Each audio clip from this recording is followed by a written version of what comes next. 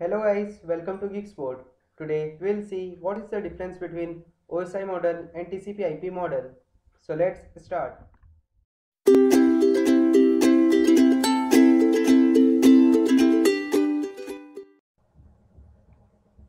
OSI stands for Open System Interconnection. TCP IP stands for Transmission Control Protocol, Internet Protocol. OSI model is a theoretical model which is used for computing system, whereas TCP IP model is a client-server model used for transmission of data over the internet. OSI model has 7 layers, whereas TCP IP model has only 4 layers.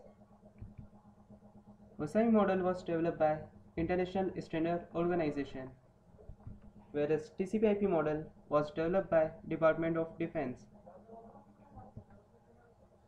OSI model is a protocol independent standard, whereas TCP IP model is a protocol dependent model. OSI is considered less reliable option, whereas TCP IP model is considered more reliable option. OSI is a reference model, whereas TCP IP is an implementation of OSI model. So thanks for watching this video. Hope you like it.